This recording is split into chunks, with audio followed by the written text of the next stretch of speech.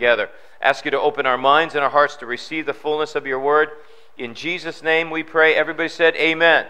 Okay, so we are the body of Christ. Say that with me. We are the body of Christ. Turn to your neighbor and tell him, we are the body of Christ. The body of Christ is supposed to be like the body of Adam in the Garden of Eden, physically, in that the body of Christ is supposed to be a self-healing unit. God has empowered us, and God has empowered His church to be a self-healing unit. Biologists will tell you that the human body is supposed to be a self-healing unit, that we technically should be able to regenerate cells. Anything that happens to us should be regenerated and healed. If cancer or virus or anything like that invades our body, technically our body should be able to fight it off. But they said something genetically has happened where that doesn't occur the way it seemingly should. In like manner, the body of Christ is supposed to be self-healing.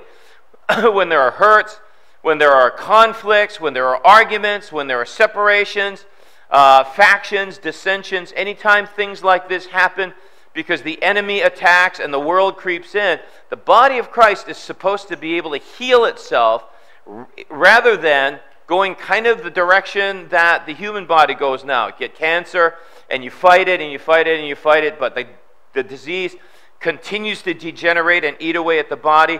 In the same way, complaints, problems, anger, bitterness, problems that occur in the human mind and the human heart regarding relationships with other people in churches tend to be the same way. They tend to be like cancers, where once they grab a hold, you just can't get rid of it. It keeps going and going and going. And yet, we are supposed to be a self-healing unit. Now, one of the things that God has given the body of Christ to help heal itself is each other. Take a look at the people around you for just a minute. These are your antibodies. These are the people who God has sent to help heal you and help heal the body of Christ. I want you to turn with me to Malachi chapter 3. Malachi, it's not pronounced Malachi.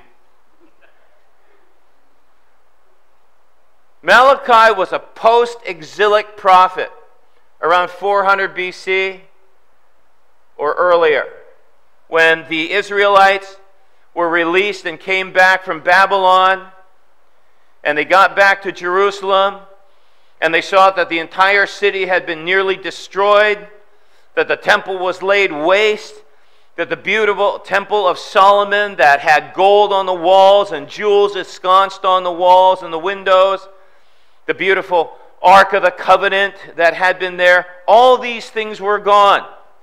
Their homes were gone. Their family homes were gone. Most of you can still remember where you were born and where you were raised. And it's kind of like going back there and seeing that home devastated and flattened. So contemporaries like Nehemiah and Ezra were prophesying to these people, trying to encourage them. Malachi, on the other hand, had a very different role. God sent him as a messenger to give a certain message to his people. Because what was happening was this. And see if you can draw any correlations between what was happening in post-exilic Israel and today. They just got back. Their home was devastated. And God said this to them. God said, concentrate on my house. Rebuild my house that I might be worshipped and I might be glorified, and I will bless you, and I will bless this nation, and I will heal you, and I will raise you up and make you a greater people than you were before. However, the Israelites did not respond this way. And we've been told a similar thing, right? Jesus said, seek ye first the kingdom of God and its righteousness, and all these things will be added to you. So put the kingdom of God first. Put your prayer life first. Put your worship life first. Put your Bible study life first. Put church first. Put these before everything else. And when I see you prioritize me, I will bless you, and I will help you, and I will comfort you. I'll transform you into Superman. where you'll be invulnerable to the fiery darts and arrows and attacks of the enemy. So we have something very similar happening here. But the people didn't respond positively to that message. Instead, because they saw their homes devastated, they spent all their time at home. When they saw the degeneration of society, they were no longer a godly people. They were no longer godly-minded people. They were bringing over all the habits of the Babylonians. And frankly, they liked the habits of the Babylonians. And I need to tell you this. Satanic ideology always feeds into the ego of man. Satanic ideology is designed to be seductive by stroking you and making you feel better about you and making you more important than God. Say that with me. You more important than God. That's what any satanic ideology has at its root. And that's exactly what was built into the Israelites by the Babylonians when they came back. They did not want to work on God's temple. They did not want to worship. They found that to be an extremely low priority. What they wanted to spend more time doing, more than anything else, is building up their own homes, building up their own families. And lines like the kids come first, family comes first, my career comes first, everything within the society of post-exilic Israel prioritized things that fed into the comfort of self and denigrated anything that glorified God. So things that focused on God got pushed down in priority, and things that gave them comfort, things that helped them, began to be lifted up and glorified. That's what the word glorified means. Kabod, Hebrew word, means making something more important, making something weightier, making something mean more. Well, when you make yourself mean more, when you make yourself and the things that are important to you mean more, what winds up happening is this: you are glorified and God is diminished. And God doesn't like this, and He responds in a certain way when that happens. Further, the idolatry of Babylon was creeping into the society within Israel. These are supposed to be godly people, but because they were surrounded by, for so long, this worldly, idolatry-ridden influence and culture, they couldn't get it out of them. And they actually liked this. They actually liked the Babylonian culture, and they wanted to hold on to a lot of it, although their Torah, their Bible told them, we're supposed to get rid of all this stuff. We are not supposed to allow the priorities of the world to creep into and affect us. Now, into this environment, Malachi, the name Malachi means messenger, my messenger, the one I sent, almost like apostle. Malachi is sent to address this issue. And it introduces a foundational but very, very powerful point. And that is this: God will use people to bring you His message. Even back in post-exilic Israel, people said, well, if God wants to talk to me, He can. I'm not going to listen to any prophet. I'm not going to listen to any priest. I'm not going to listen to any preacher. They don't know anything more than I do. If God wants to get my attention, He will move within my heart. He will move it within my mind and change me. But until God does that, I'm not switching. I'm going to stay in my post-exilic Babylonian mindset and maintain my priorities over God and over His kingdom. In Malachi chapter 3, verse 1 through 4, and let's start with the first verse. It says, see, I will send my messenger. This is God talking. I will send my messenger. To what end? Who will prepare the way before me. Then suddenly the Lord you are seeking will come to His temple. The messenger of the covenant whom you desire will come, says the Lord Almighty. Now, how many want a visitation from God? Say amen. How many want more of the anointing and the presence of the Lord in your life, in your mind, in your heart? Say amen. You're hungry for that. You're God chaser. Here's the thing. According to what Malachi is saying, oftentimes the key to you receiving what God is trying to bring to you is not going to be found by you burying your face in your books. Or you off praying on your own? Because the tendency within the confines of human nature is to hear from yourself, pray the way you want to, and focus upon attaining the things that you want, and basically you scale all your prayers and all your focus and all your study on that. Like the post-exilic Israelites did. And God is saying, I'm going to prepare you. I'm going to prepare you to be a great people. I'm going to prepare you to be a temple. I'm going to prepare you to be those who I bless and those who I love and those who I use. But in order to have this happen, I'm going to send my messenger and he's going to talk to you. The plain fact of it is, God wants to affect your life, but he wants to use people around you to do it.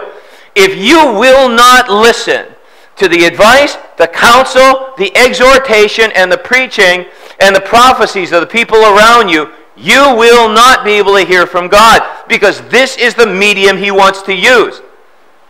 Your family, your friends, the people who surround you, he wants to use you to affect them. That's why he has sent you. That's why you're there. The reason you are there in that company, the reason you're there at that school, the reason you're there at that workplace, the reason you have been inserted amongst this group of friends is so that God can elucidate change in that culture by using you. He is trying to reach these people, and the way he's trying to do it is he has sent you. Now, in like manner, he's also trying to minister to you, transform you, and change you. But in order to do that, he's going to send people to you. He will send people that maybe you don't want to hear from because you're too proud or you're too arrogant and you get defensive. For me, as a man, I will tell you, he used to use my mother when she was still alive. He uses my wife. He uses my son. He uses the elders I have around me. I'm surrounded by pastor friends of mine, Guy Capelliella and Greg Hood and guys like that. I have mentors, Ralph Moore, David Godwin, who was just here a little while ago, Don Godwin, who's like a brother to me. So there's a lot of people that surround me. And here's the thing that's in common with mature believers, and that is they are free to advise, counsel, and exhort one another. But not so in the world, if you've noticed. Because of the influence of social psychology, there is a resistance to not only giving advice, but receiving advice. It is regulated and choked by that which is politically correct. And there are certain things that you are not supposed to mention and you are not supposed to bring up. But those very things that society says you're not supposed to bring up, the Bible says we are supposed to encourage one another and exhort one another. When somebody comes to us and tries to exhort us or encourage us to be better, we tend to be defensive. We'll use humor to laugh it off. We'll use temper tantrums or moody tantrums to just try to punish somebody and teach them, you don't dare correct me. You don't dare bring that up. Because if you do, I will bring this penalty upon you. And you can kiss this relationship goodbye. I call it the battle of wounded me. Where you try to hyper-emphasize how hurt you are, and you just make everybody around you miserable because you don't want to hear this stuff. Guys, they tend to throw things around and yell and scream. Women will get moody and they won't talk to you for days, weeks, years even. They'll become resistant. Avoid the relationship. Oh, hello, I'd love to talk to you. I gotta bounce right now. I will call you back. And how many of you know that call back never comes? And the next time you call them and they see it's you calling, there's no pickup. And now you get answering machine for the next year or two. People get apathetic. That means they tell themselves, it's no big deal. He'll forget, she'll forget that she haven't mentioned it, and they'll just pretend that you never said anything. You know, when you talk to your son that way, have you noticed he tends to shut down and he doesn't answer? brother, I encourage you to kind of watch your tone a little bit. And maybe, your relationship with your son will be better. What does he know? I know my son better than I do. I know myself. I know I didn't mean it that way. And just blow it off. Or they'll procrastinate. I call it Scarlett O'Hara syndrome. I'll just think about that tomorrow. And just constantly put it off. Do you know that procrastination is something the Bible addresses?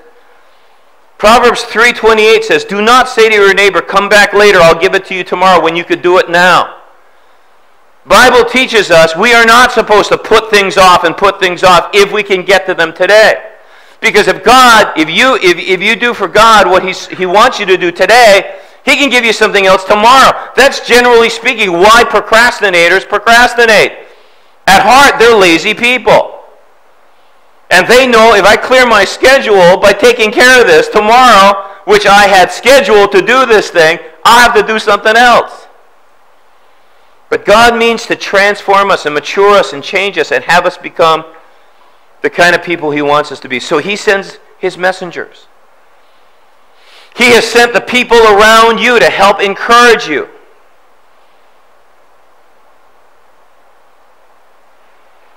Now here in this passage, He's talking about John the Baptist preparing the way for Jesus, but it also refers to the Holy Spirit coming into our hearts. Remember, it says, don't you know that you yourselves are the temple, God's temple, and that God's Spirit lives within you? That's 1 Corinthians 3:16, another 3:16 that I love. And it goes on to say in verse 17, if anyone destroys God's temple, God will destroy him. Well, if you are the temple of the Holy Spirit, if you are the temple of God, God does not want anybody to destroy this temple. In other words, when it talks about temple, it means a place where God can dwell. Matt, a place where God's presence and God's blessing can rest. He wants to live in you. He wants to live in your mind. He wants to permeate you. He wants you to become His temple. Now, this word here, destroys, Pharaoh. I hate that.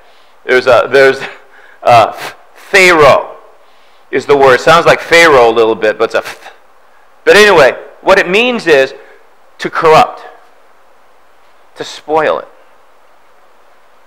to make it to where God doesn't want to come in, to corrupt it, to fill it with sin, to fill it with anger, to fill it with fear, to fill your mind with so much sorrow, so much anger, and so much fear that God's trying to talk to you, but you can't hear it. Everything gets perverted and everything gets scrambled. And the message doesn't come through. That's why Satan wants to keep you angry. Don't you know that? He wants to keep you mad. He wants to keep you bitter. He wants to keep your mind focused on those things that have hurt you. Because as long as you stay angry, or as long as you stay afraid, or as long as you stay inundated in self-pitying sorrow, you can't hear God. Or the voice that comes through in your mind, in your spirit, or your heart will sound different than God intended it to.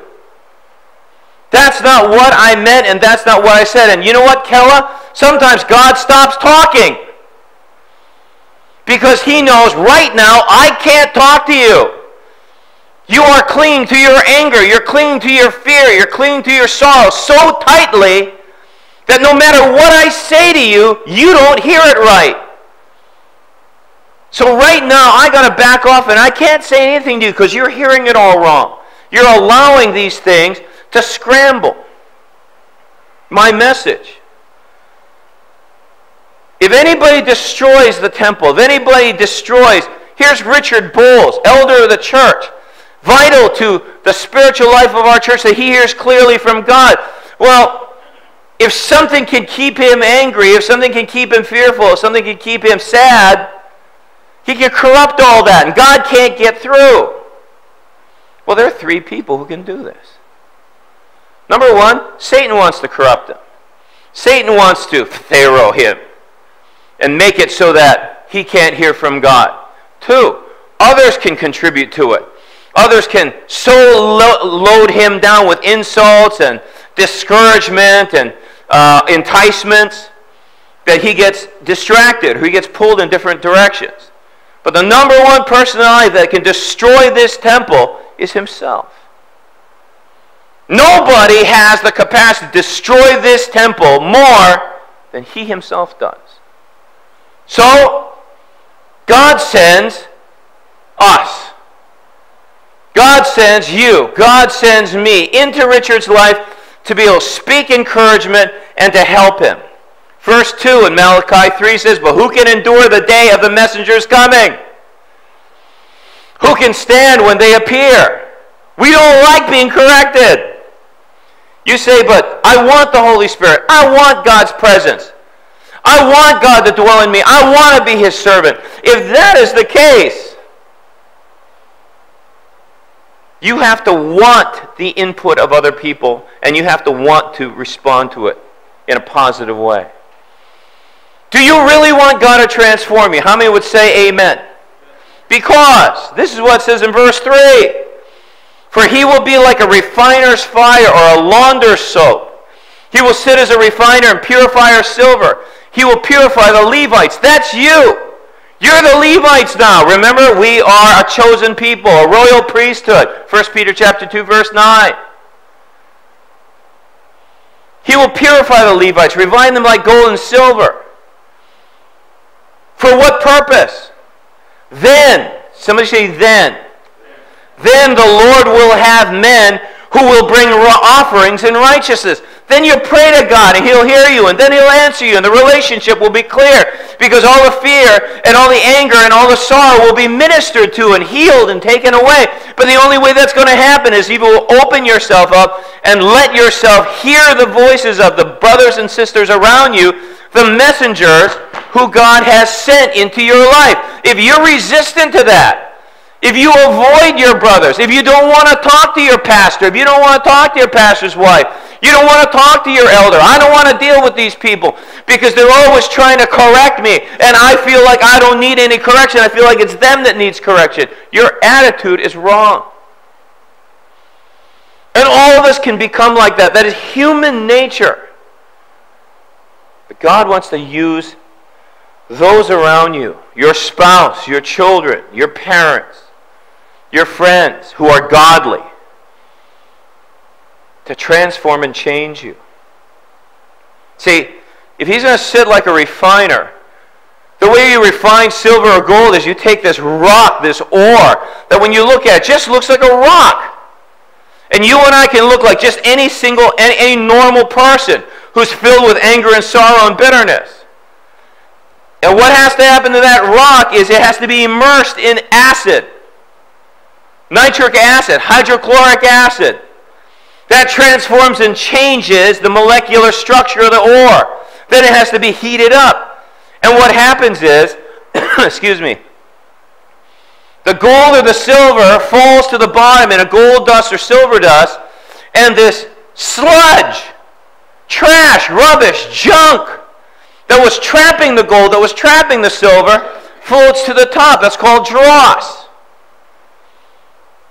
And God wants to take us through a process where the dross comes to the surface, Jojo, and the dross gets skimmed off. Well, what's the problem with that? The problem with that is you got to be dropped in acid and you got to be heated up. It's a very unpleasant process for this to happen. That's why God allows certain things to happen to you, because he wants to see the dross come up and he wants to see you react to it the right way. And those around you react to it right way. You know, Matt, when you get upset, this happens and this happens. Oh, really? Thanks for telling me. Appreciate that. You want to pray about it? Yeah, that'd be great. You know, Lord, in Jesus' name, help Matt not have this happen or not have that happen. Hey, thanks, Josh. That was. I feel different. Yeah, that's because God used Josh to exhort you, pray for you. He has authority over every demon and devil, and now that transforms you and changes you. But maybe Josh isn't going to talk to you because you have so conditioned Josh by being dismissive and using your defensive screen of humor or avoidance or anger or whatever it is, moodiness, to signal him, I don't want you to ever correct me or tell me anything I don't want to hear. Then now, when he has a golden nugget from God and he is the messenger of God sent to you to help heal you and change you, he's blocked now and he can't get through. Who does that hurt? Not only you, but everybody around you. See, we are a chosen people. Turn to your neighbor and tell him, you are a chosen person. You are chosen to change those around you. Christine, you have been chosen by God to change those around you. But conversely, you've also been chosen by God to be somebody who gets changed. Somebody who gets transformed. Your transformation affects other people's transformation into godliness. Then I will have men who will bring offerings in righteousness. See, many people offer their lives to the Lord, but they want to keep their baggage. I saw something fascinating. Remember years ago when Katrina hit? And there were homes that were devastated.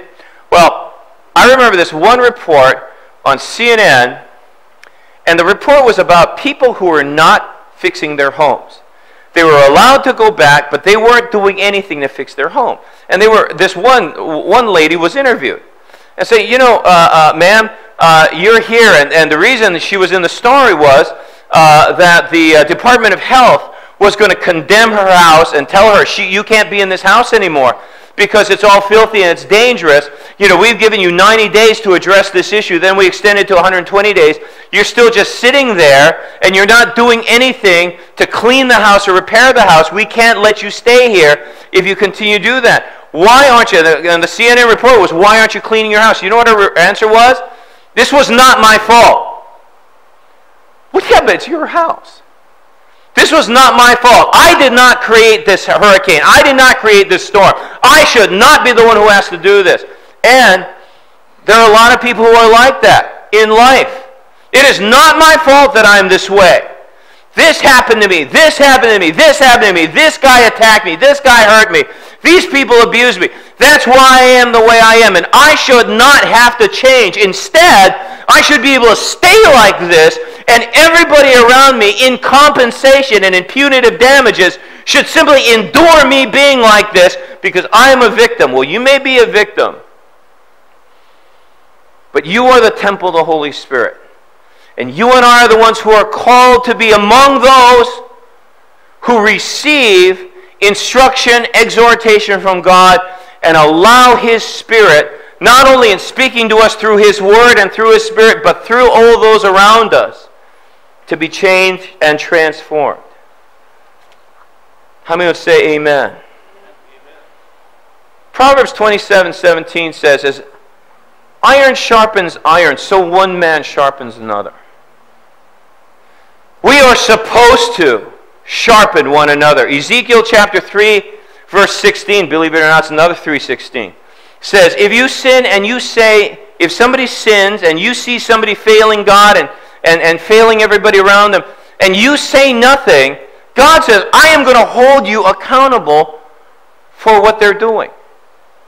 There is a reason why I sent you there. There's a reason why you're there. You are supposed to say something to this person and try to help them heal. Try to help them. They're lost. They're hurting. They're in pain. They're responding this way because they're afraid. They're responding this way because they're angry. Somebody has hurt them. Somebody has taken something from them. They've been damaged or injured. They're sad. They need help. They need ministry. Somebody needs to minister to them, and I am sending you, my messenger, to go talk to them. Iron is going to sharpen iron. I want to use men to sharpen men.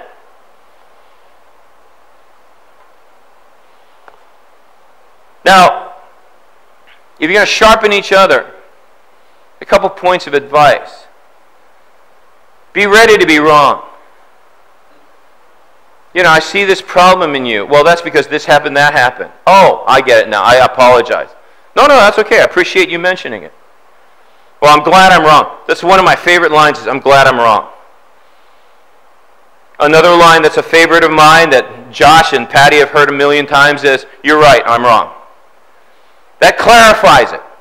See, if you try to mealy-mouth it or equivocate, that doesn't work. But you say, you know what, you're right, I'm wrong. I got that wrong.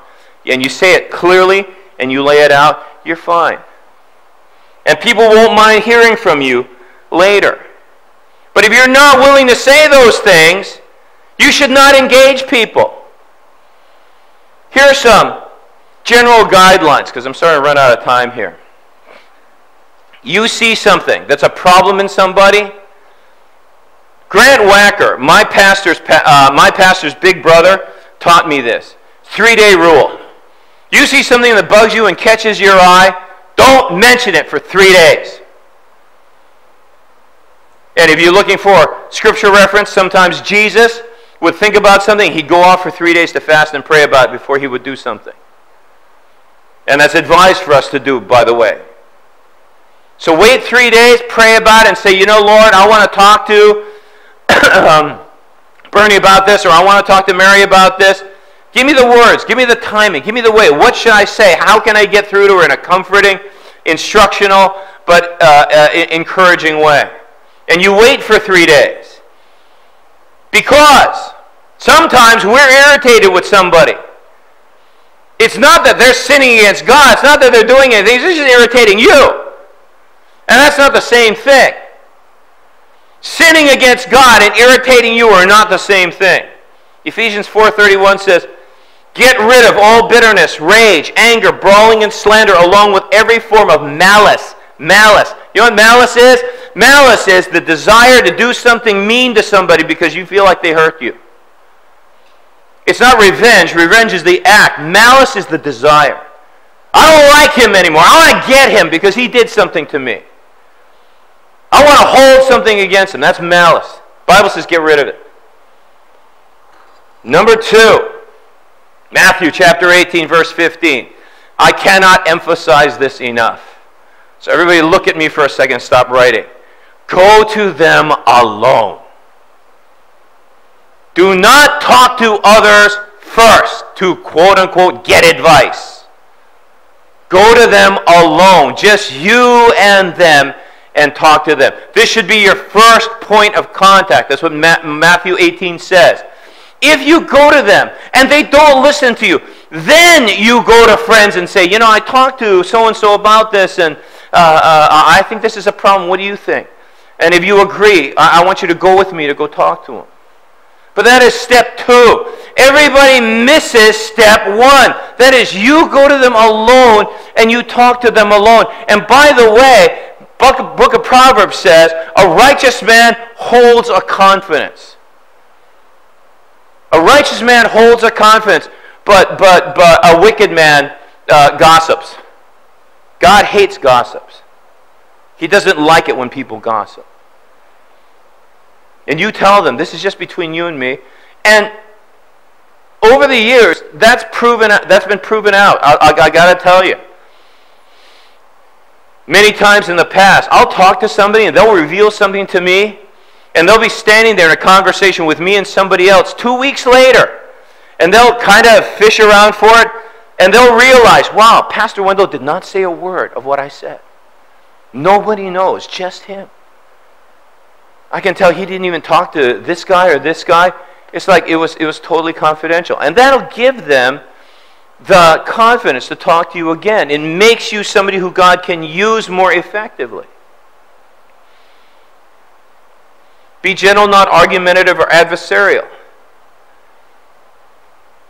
2 Timothy 4:2 says, preach the word, be prepared in season and out of season, correct, rebuke, and encourage with great patience and careful instruction.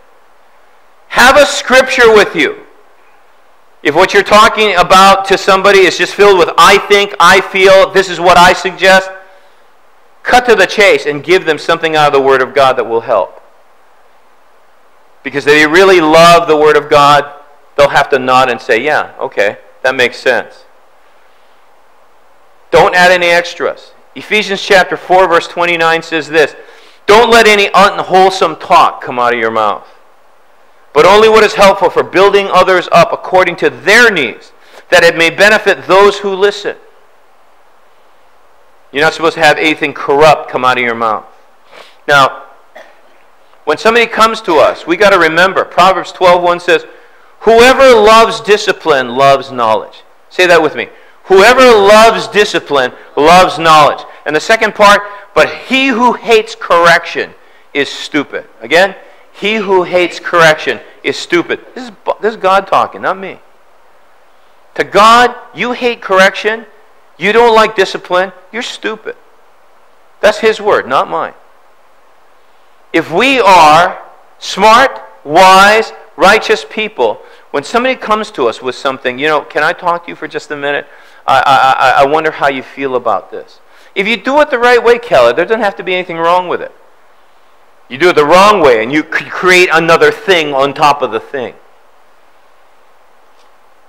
This is what I do. Hey, brother, can I talk to you for just a minute? And I give plenty of disclaimers. I may be wrong about this. I may have misheard you. I may have not seen it the right way. It looked to me or it felt to me like this is what happened. Is that the way you remember it? Because if so, and here's where we exhort, not correct. I love it when you do stuff like that. I think it would be more effective if you also did this or you stopped doing that. So you not only give a lot of back doors and you give a lot of room, because you may be wrong, quite frankly. What I really, really advise against, unless you're really convinced this is totally true, is, I want to talk to you for just a second. The Holy Spirit showed me, okay, the second somebody says that to me, whammo, my shield goes up. Because by my pastoral experience over almost 40 years now, 99 out of 100 times it wasn't the Holy Spirit.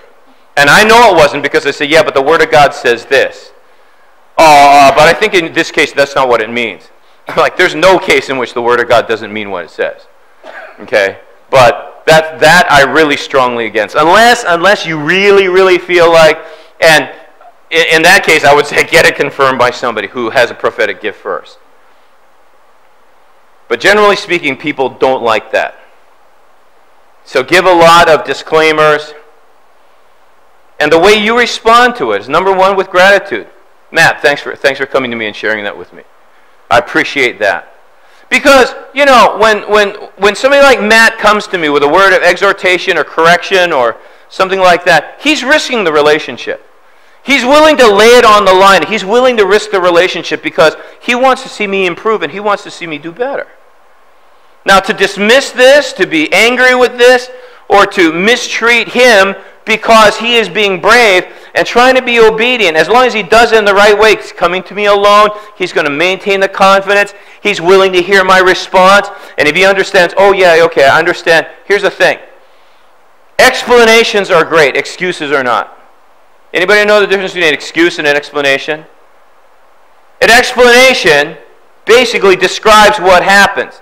The purpose of an excuse is to assuage guilt. It's not my fault. It's one big, huge, it's not my fault. And that's what an excuse is. An explanation is, I did cause this, and that did happen, but here's why it did. Now I want you to help me identify whether I was at fault in any place or not. D. Once you have this conversation, this is another look at me for a second and underline it when you write it down. Never mention it again. Don't keep bringing it up and hammering it. Remember that time I had to tell you that? Remember that time you said that really stupid thing? And some people are dumb enough to say it in a crowd. Yeah, one time she did this and did this, but the Holy Spirit sent me to her and I spoke the word of correction. But that was so stupid what you did back then. But don't ever bring it up again. If a forgiven sin is cast into the sea of God's forgetfulness, and God says He will never bring it to remembrance, this is the way you and I are supposed to be when we talk to somebody, and once it's over, it's over. See, the whole point is, that's enough. The whole point is this. God wants to minister to and heal His body. We are all part of the body of Christ. But if we cannot talk to each other and we can't minister to each other, if a husband and a wife can't minister to each other, if children and parents can't minister to each other, if the members of a body can't minister to each other, if people who are friends, supposedly friends, can't minister to each other, I got news for you. If somebody will not take advice from you, I don't care who they are not your true friend. And they will not come to you with something honest that's on their heart, they are not your true friend. This is an acquaintance that suits your ego somehow, that you are referring to as a friendship because you know you look stupid if you don't have friends. God is not fooled by that. We're supposed to heal one another, and we're supposed to minister to one another. So, with every head bowed and every eye closed, let me pray for you. I'll be praying for myself at the same time. Number one, we're going to invite God to send His messenger.